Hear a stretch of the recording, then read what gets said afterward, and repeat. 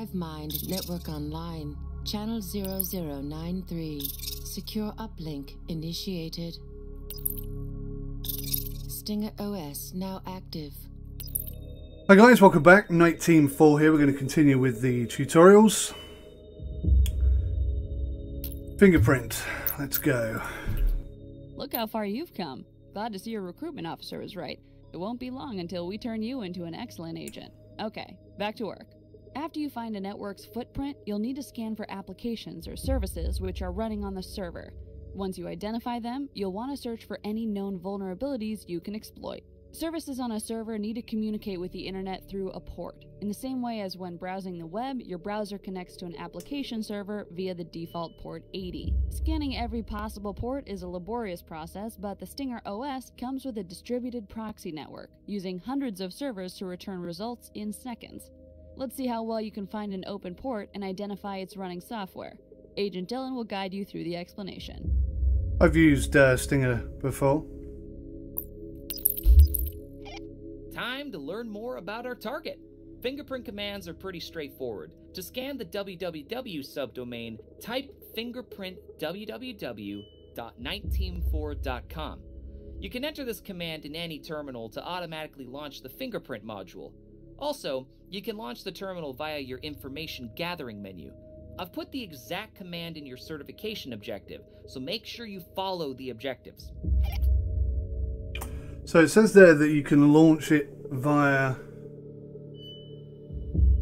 the information gathering menu, but also in any terminal. This is interesting when it says terminal. Information gathering module initiated. Let's just test that. Let's go DNS and VMAP. Oh, look at this. Module initiated. So you can have multiples up at one time. That's cool. Can I resize? Oh, I can. Oh, I love it. I love it. I love it. Oh, this is going to get so deep, this game, I can tell. Okay, so what do we got? DNS host mapping. We've got fingerprint over here. So let's just type in from here, fingerprint niteteam4.com. Go. Information gathering module initiated. You already have an instance of this module in your workspace. Stinger OS allows you to have multiple instances of the same module in the same workspace. Remember that you can always switch from one window to another. Drag your windows to rearrange them and organize your workspace as you wish. Thank you. So it says scan completed. niteteam4.com. So I think that's okay, but we haven't successfully completed the mission. So did I forget to start it? That's possible. Start training. Yes, I did. Oh, I didn't do www. Okay.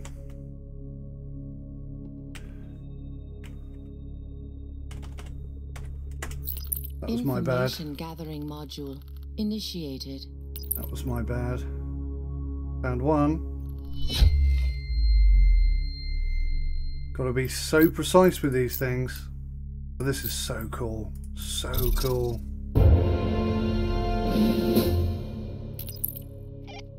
As you can see, we're running an Apache server on port 80 for our website. Simple stuff, and thankfully, the fingerprint module didn't identify any vulnerabilities. Can't have the public face of our organization vulnerable to attack.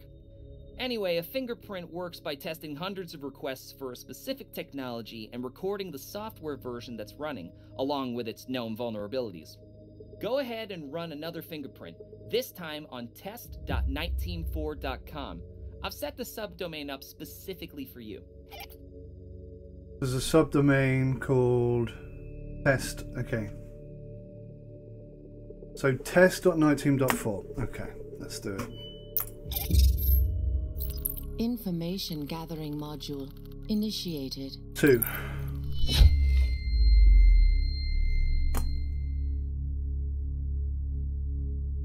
Okay, but oh yes, okay, completed.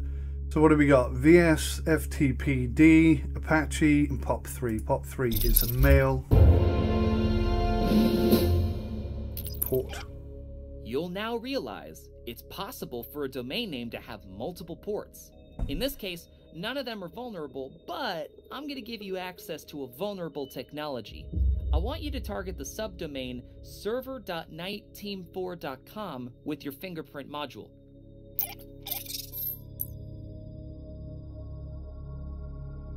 So fingerprint server.niteteam4.com.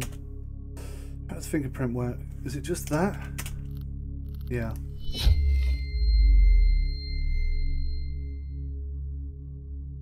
Oh, MySQL 5.521. Yes, MySQL have got some vulnerabilities. That's real. That's genuinely accurate. I had a client before when I was doing web domain or web related stuff, and yeah, I highly recommended that he would upgrade to 5.5.21. And in doing that, he did run across some conflict issues with some bespoke software that he had on his system. So yeah, I mean, that's accurate, that's real, that's pretty cool. Impressed.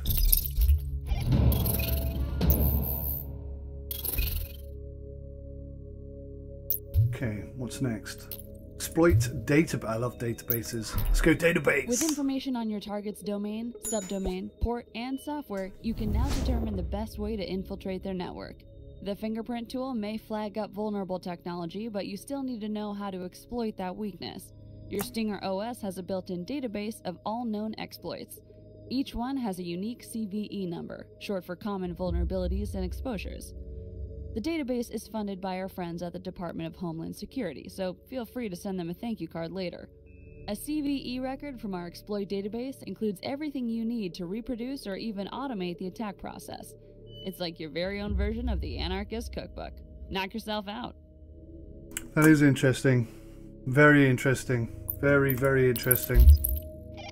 Let's start with a normal attack vector. Pull up your DNS and vhost mapping and fingerprint modules to find a vulnerable technology on the domain freekevin.net. Freekevin.net, okay. Information gathering module initiated. Freekevin.net. Oops. Minus T, let's do 10 seconds. Okay, so we've got forums, but that's not quite what he's looking for, I guess. Let's, what's the other one? OSINT scan. Freekevin.net -s google.com -d500. Same two. That hasn't completed the mission. Let's make sure I have started the mission. I'm thinking the forums is going to be the... No, that's not done it. Okay, I am not following instructions well here.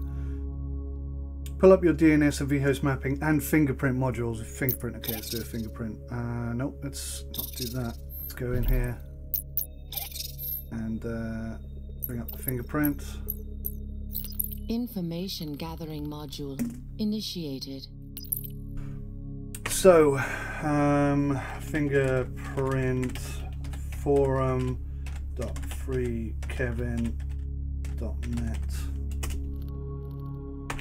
Interesting.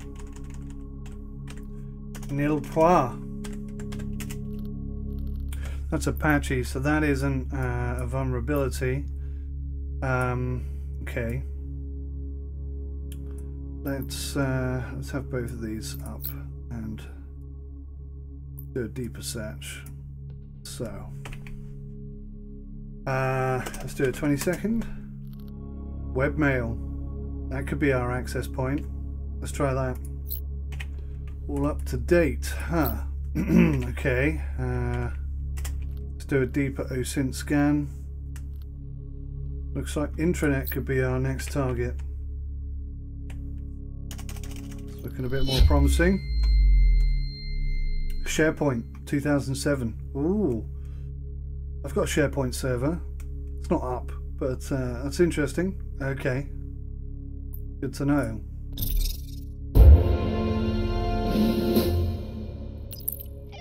Well done. Let's see what we can learn about the vulnerabilities. Open your exploit database module in the information gathering menu, then type the command searchsploit SharePoint-2007 to bring up the CVE vulnerability record. I like this game. I like this game a lot. Information gathering module initiated.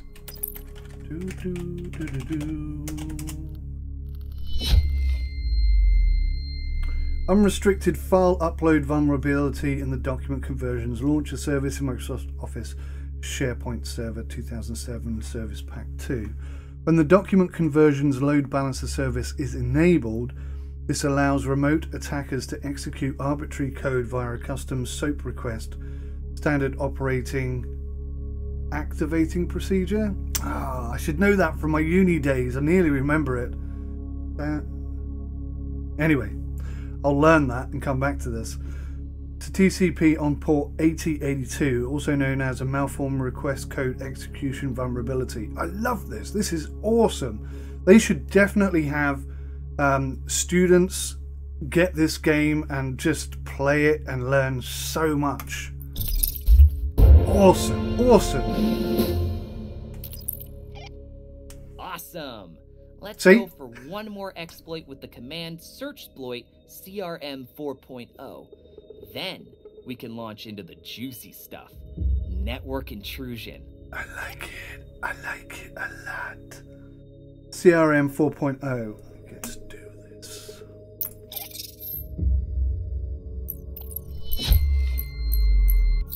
Information gathering module initiated.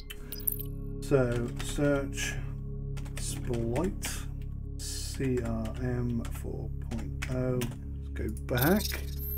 Check what I think I know. Oh, just search point CRM 4.0, not the end bit. Okay, interesting. This module exploits a stack buffer overflow in CRM's RPCSS service or RPC listener via DCOM. Custom crafted SOAP request can execute code via UDP. This vulnerability was originally found by the last stage of Delirium Research Group and has been widely exploited ever since. This module can exploit the English version of Windows NT 4.0 Service Pack 3, Windows 2000, Windows XP and Windows 2003, all in one SOAP request. Bloody hell. Newer versions of Microsoft products may not be protected against it. May not be? It's very interesting.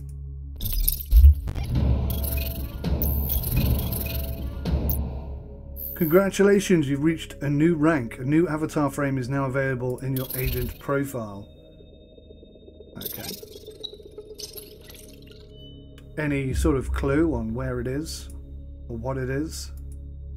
Well, you can sort of make your own. That's pretty smart. Oh, I like this one. Let's change. Did we change? We changed. Okay, cool. Me like it very much. So, Fox Acid is next, so I'm going to wrap this episode up there, guys. Thank you so much for watching. Still loving this game, still think it's awesome. It's so well done. I have to dip my hat, lift my hat, doff my hat, whatever the term is, I can't remember, to the developers of this game, Alison Smith. Well bloody done. And I'll be looking out for other Uplink as well as a game from Alison Smith, I think. So I think I'm probably just going to go and buy the whole lot and just play this constantly. Really enjoying it so far, and all I'm doing is the tutorials at the moment. I haven't even got into the game. It's going to be really difficult, I can tell. It's going to be a real mind bender, but what a brilliant way to start. Oh, so impressed. Thanks for watching. Bye for now. Closing root access. Goodbye.